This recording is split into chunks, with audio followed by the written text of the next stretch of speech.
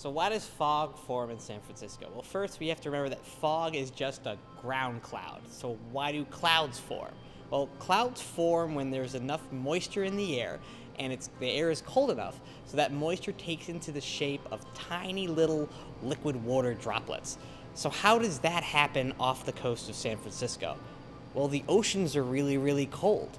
So the oceans not only provide the moisture, but they also make it cold enough so that moisture turns into tiny liquid water droplets that form a cloud. But that doesn't mean why those foggy clouds move into San Francisco. And for that, you need to know about why land heats up. So when the sun comes out, the land heats up a lot faster than the water does.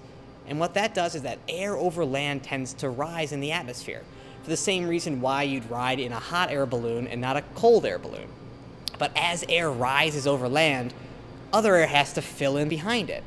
So what that does is it takes all of that cloudy air, the foggy air off the coast of San Francisco, and it moves it onshore to replace all of the rising air that happens further inland.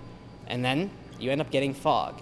And that's why we tend to see fog most often in San Francisco in the summertime, when just in the interior parts of California, temperatures can rise up into the hundreds of degrees. Meanwhile, it's still pretty cool off the coast of California.